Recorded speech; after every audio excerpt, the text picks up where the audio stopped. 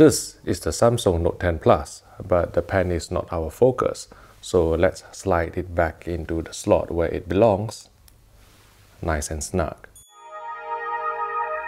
Hello everyone, my name is Munsil. I'm a display reviewer and professional calibrator. Today, we're taking a look at the picture quality of the Samsung Note 10 Plus. It uses a 6.8-inch OLED screen with pentile diamond subpixel structure, but it's very unlikely that you will be able to see the pentile layout with your naked eye, thanks to a very high pixel density of 498 pixels per inch or ppi. OLED displays tend to exhibit a blue tint of axis, and the Samsung Note 10 Plus is no exception, although the off-center tinting is fairly mild and generally not noticeable outside a full white screen.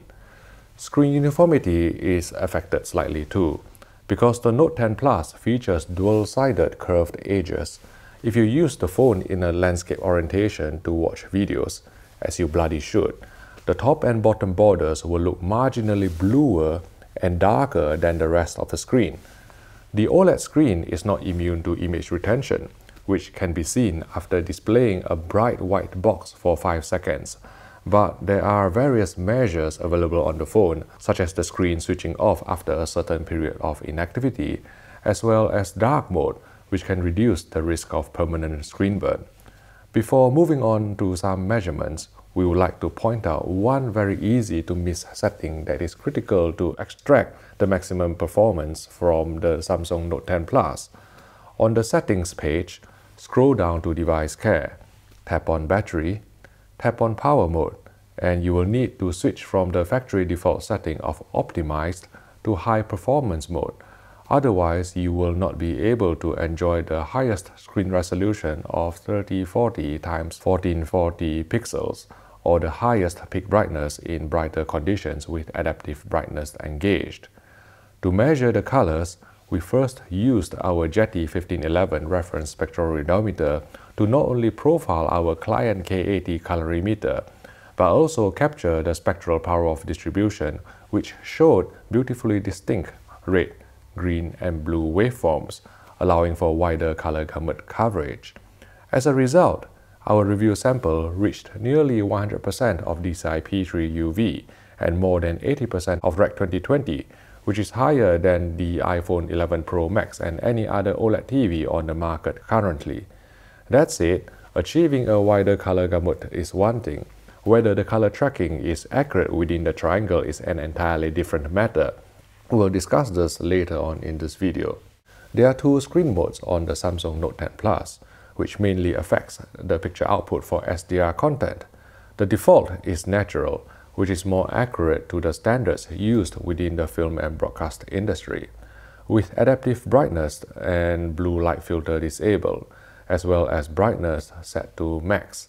Peak luminance measured 370 nits on an 18% window, with fairly accurate grayscale throughout the entire luminance range. However, gamma tracked closer to 2.2 for the most parts, with a dip near black and near white to give a more contrasty but less accurate look. On this challenging color checker SG chart where 140 color patches were measured, average delta error measured 2.08, though with a number of inaccuracies exceeding the humanly perceptible threshold of delta error 3. Switching to vivid screen mode would increase maximum brightness to 490 nits on an 18% window.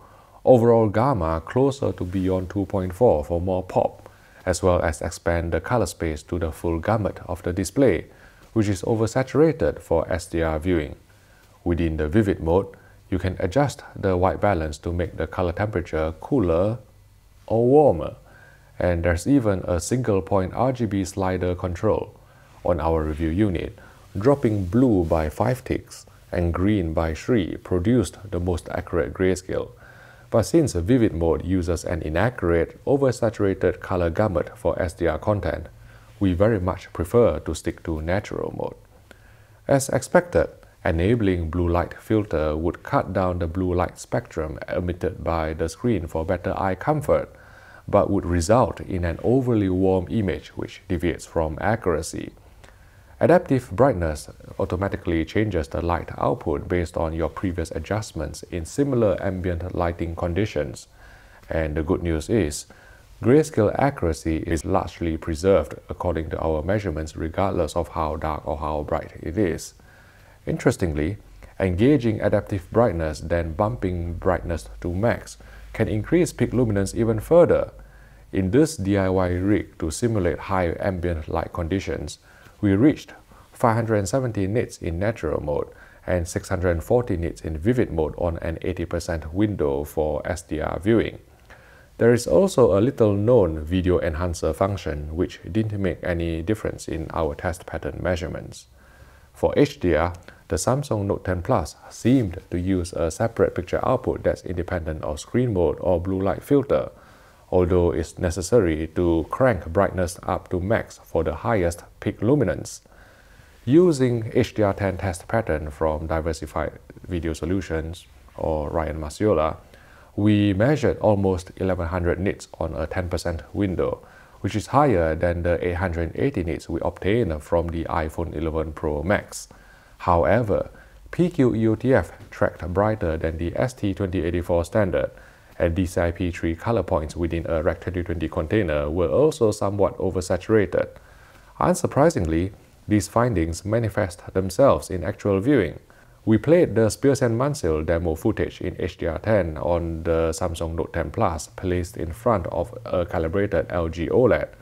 We haven't seen Samsung and LG being this near to each other outside a courtroom.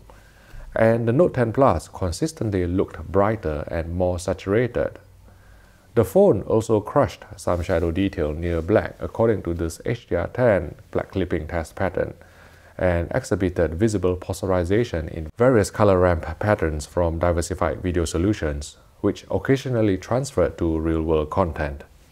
The resolution from the YouTube app can be bumped up to 1440p, and if you zoom in to fill up the screen, the front camera punch hole is less noticeable than the notch on the iPhone 11 Pro Max. Thanks to OLEDs, true blacks, and high peak brightness, HDR videos from YouTube and Netflix generally looked good, with sufficient HDR impact. In summary, the Samsung Note 10 Plus produces a punchy if slightly inaccurate HDR picture, and I'm seeing some interesting results in a side-by-side comparison with the iPhone 11 Pro Max, which I will outline in a separate video in the very near future. If you found this video useful, please click the like button and subscribe to the HDTV Test YouTube channel for more videos like this. Thank you for watching, and I'll see you in the next video.